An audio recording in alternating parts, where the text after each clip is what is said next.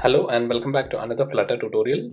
In this video, we will see how to create dynamic forms in Flutter. So creating dynamic forms in Flutter would be easy, but the problem that we are going to solve here is how to access data from these dynamic forms easily and in a flexible, structured manner. So let's start.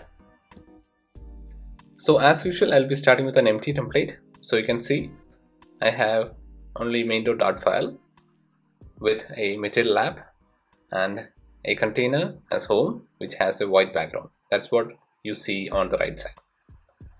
Alright, now let's start by creating a new file where I'm going to create a new form which will be a dynamic form. So I'm going to name it dynamic form screen, which will be a stateful widget. Let's start by creating a basic UI. So a scaffold with an bar. So I'm going to give a title, let's say dynamic form, and actions. I'm going to create a variable counter. So this counter variable will determine how many dynamic rows will be there in the form that we are going to create. Alright, so let's add actions in the upper with two buttons. One will increment the counter and the other one will reset the counter. So icons.add, and in the on pressed we're going to increment the counter variable, and don't forget to call set state, and we will add another button that will reset the counter back to 0. Now let's set the dynamic form screen as home. So you can see on the right side we have two buttons. Now let's create the body of our UI. So body, which is a container, I'm going to set a padding of 20, and child, which is a column, and column will have children, and I'm going to add a list view as a child. So list view dot builder, and that's going to return a row. So I'm going to set it as an empty container for now, and item count will be the count variable. Shrink wrap to true, and we need to wrap the list view inside an expanded or a flexible widget. So I'm going to wrap it inside a flexible widget. Now let's create the row. That's going to return a row widget with children.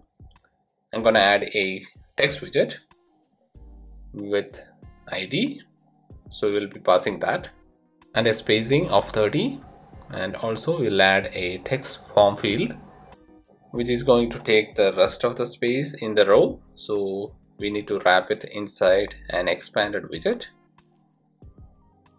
Alright, now let's pass in the index, which is the list view index, and set it in the text widget.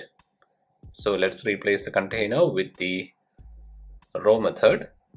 Okay, refresh, and you can see it's generating new rows on every add click. Here we have created a simple dynamic form with just a text widget and a text form field, but you can have it as complex as you want. But for this example, I'm just keeping it simple.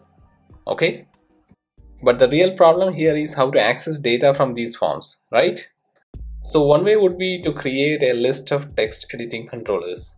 It may work for this kind of simple forms, but what if we have more input fields like this, and if we have more, let's say each row has radio buttons or checkboxes or some other controls.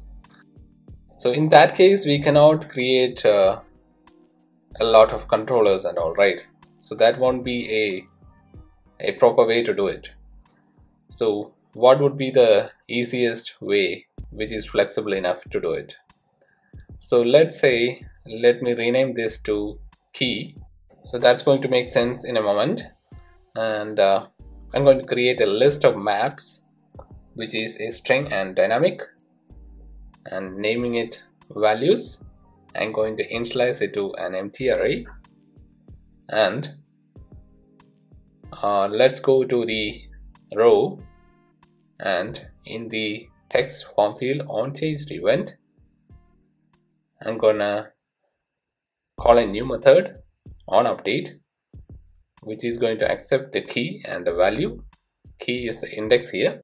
So in a real world example, this key might be coming from your database or your object array or something like that. Let's create a new map here. Map of string dynamic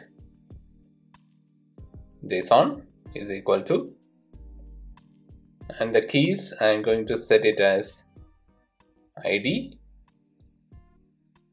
and pass in the key, and the second parameter, the second key, I'm going to set it as value and add it to the values array. Alright, now let's see the values in the UI. So this is just for display purpose. So I initialized an empty string, and let me display the string in the UI with the help of a text widget. So let's refresh the UI. I forgot to assign the value, so result is equal to values dot toString. So you can see the generated JSON there. Let me pretty print the JSON. So var encoder is equal to JSON encoder with indent. I'm gonna give 4 space and return encoder dot convert and pass in the JSON object. So that's going to pretty print the JSON. Okay, pass in the values. So okay, so you can see, now you can see it properly. If you look at the result, you can see that for each character that we type in the text form field, it's adding a new record to the JSON array, right? And it's having the duplicate keys. So you can see that ID0 with a Q and ID0 with a QQ, right? So we don't want that. Let's fix it. So what we are going to do is, so whenever user types in the text form field, we are going to get the key, which is the index here, and we will search that index in the JSON array, and if it is present, we will find it, then remove it and add it back with the updated value. So in this example, I am removing and adding it back, but you can try out by updating the proper JSON row, the proper record. So that would be a little more efficient. You can try that as an exercise. So let's do this. I'm gonna declare a integer found key, which is set to -1.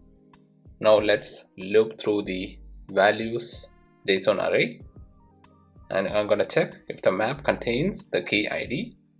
So that's our key. So if it contains, then I'm gonna check if the ID is our key, then assign the found key with the key, and then we break out of the loop. So that means we found the key, and if it is not equal to -1, that means we found the key that needs to be removed. So I'm gonna call values.remove here. Let me rename element to map and return map of ID equals found key. So that's going to remove the corresponding key from the corresponding JSON from the values array. Okay, now let's restart the app and see if that's working. Alright, so it's adding new keys to the new rows to the values array, and when we update, it's removing and adding. So that's why you are seeing it at the end of the list. So it's removing and adding at the end of the list. You can update the rows as well, so you can try that. So it's updating properly. Here the key is our list view index, but in a real world it can be the key that's coming from the server, or you can generate a unique key. And also the value can be any complex object. Here I'm just sending a string, but if you can set it, let's say you can do it like this. You can have any number of keys, any number of complex any kind of complex object in there, which is a proper JSON. So if you try this, you can see that a new value key is being added, and that's how the whole object looks like. So you can send these values to the server, so you can form a proper JSON like this. So it's updating properly. So you can have any complex form, and you can have text boxes, you can have radio buttons, and you can get those values, and you can create new member keys in the JSON object, and you can add that. So it's very flexible and easy to do, and you will get a proper JSON. You don't have to again loop through it and format it. So this is one of the way to do it. If you find any new way, please let me know in the comments. So these kind of problems you might be encountering in your day-to-day Flutter projects. So that's why I chose to do this. The link to the source code and the written article is provided in the description below. Also, please switch to the proper branch to get the source code for this demo. So that's all in this video. If you find my video useful, please don't forget to like, subscribe and share. Thanks for watching, and see you in the next video. Until then, bye.